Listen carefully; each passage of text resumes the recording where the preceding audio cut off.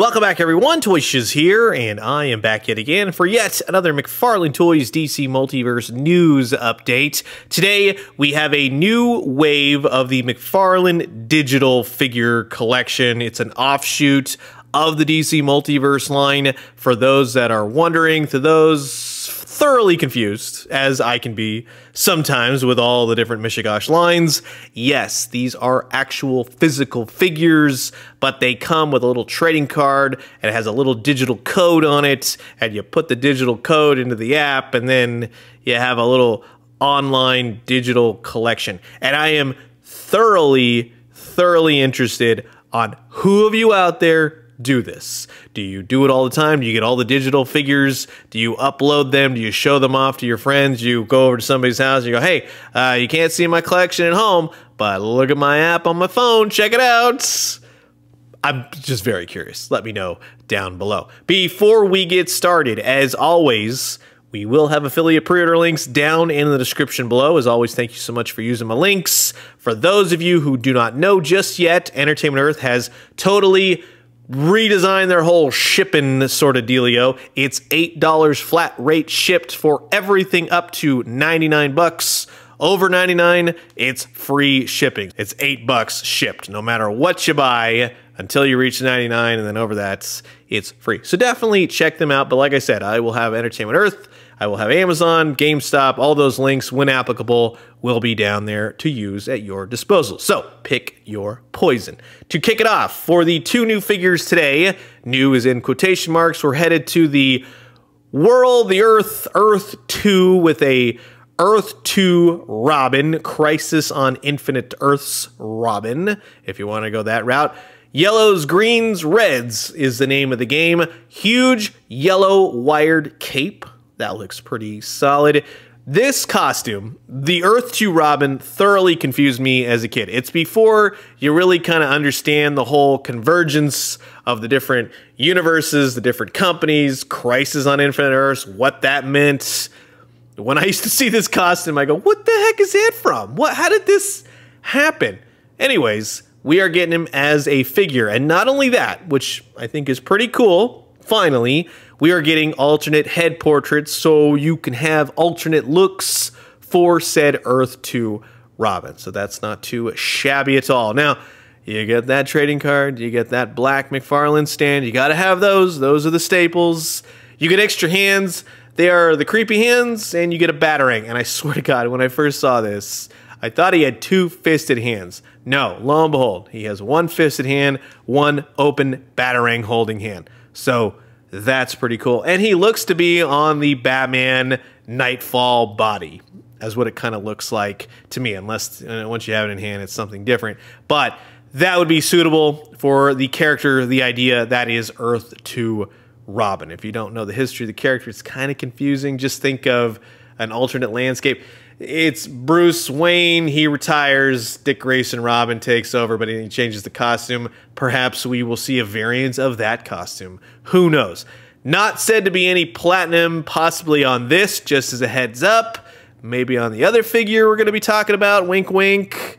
But overall, I'm happy with this figure. I will be pre-ordering it. I like the extra head portraits, the hands, the creepy hands don't do anything for me. I like that he comes with the batarang, and I love the wired cape. He'll go with my other Crisis on Infinite Earths figures.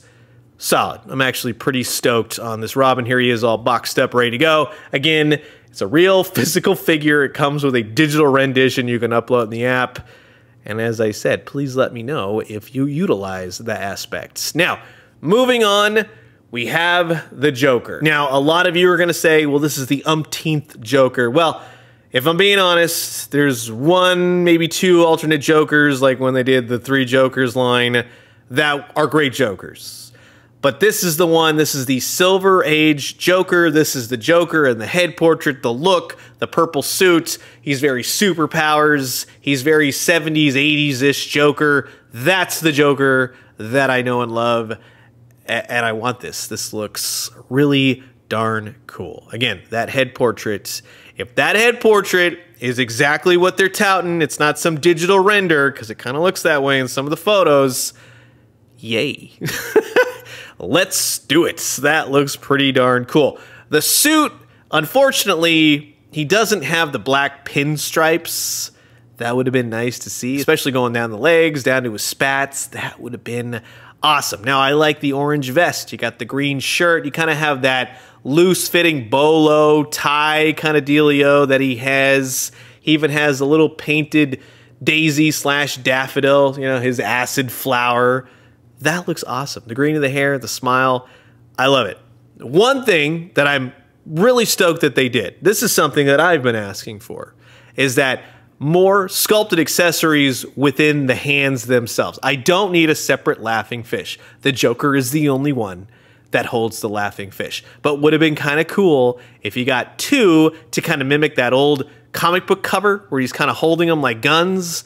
That would have been nice. Also, maybe putting a little red smile on the fish. Why? Why not? Now, I know it kind of varies in the comics, and then maybe I'm thinking of animated series where they do have the red smiles, but red smiles on the fish would be the way to go. I'm just saying. That would be most ideal. It comes more across as being, oh, yeah, that's the laughing fish. Now, the other hand is that he has the razor-sharp playing cards, or just the playing cards. It's the white-gloved hand. It looks to be gray playing cards, but there is absolutely no paint. Why not a little red, a little black to make the suits of the playing cards, have them be all Jokers, Dead Man's Hands, something like that, just to kind of liven it up. You really have a good Joker here. Don't diminish it by just going, it's just kind of willy-nilly the paint, which is key in some areas. The alternate hands allow him to hold that Joker cane. That's really cool. And the hands, if you look at the trading card, do kind of allow him to mimic that pose. So I'm hoping that is definitely the case. Just as a heads up, if you did not get the Walmart exclusive Vampire Joker that came out some time ago now, that Joker came with the DC Multiverse equivalent of the old DC Superpowers mallet that would be great for this Joker. I have one, so when I get it, I can show you pictures and everything else. But I would say if you're more inclined to this Joker, look into getting that Vampire Joker as well so you can have that mallet. I think that that would go really well. And later down the road, which I think would be kind of cool, is this Joker, but with the wide brim fedora and then the trench coat on top of the suit. Give him a Tommy gun. You know, that whole dealio. Well, let's see that. Let's see that eventually. That would be really cool. So, Silver Age Joker, all boxed up, ready to go. There are great aspects to it. I think the figure itself is pretty darn cool. I like the sculpted in hand accessories. They're just missing paints, and I love his cane accessory. And honestly, I would say that this is nearly a home run. You didn't make it all the way around the field just yet, but it's almost there. Kind of sort of implement some of those changes, and I think that you guys would definitely have something here. So that is going to wrap it up for my look at two brand new McFarlane Toys DC Multiverse digital figures, even though they are physical, Earth-2 Robin and the Silver Age Joker, both of which I will be pre-ordering. Of all the umpteenth Robins that I have, this is a new character, even though it's an Earth-2 Robin. Yeah, he fits in other places. Kind of, sort of might go well with that Huntress that is on its way right now. People have been getting them from various outlets, so keep an eye out for her. And then, of course, the Joker will go well with a number of different Batmans. So perhaps we'll be getting a Silver Age Batman in some sense. Wouldn't put it past him to do that. But again, I would love to see that whole wide brim fedora, Joker trench coat, that whole situation. So you've heard my thoughts. Now I'm curious to know yours. Comment below. Let me know. Let's talk everything DC Multiverse. And I'm going to leave you guys with that. As always, drink some great coffee, eat some great food, but most important, remember, stay tuned. I will have some new DC Multiverse vids coming very shortly, probably early next week. And when I do, let me know what you found. I'll talk to you guys soon. Adios.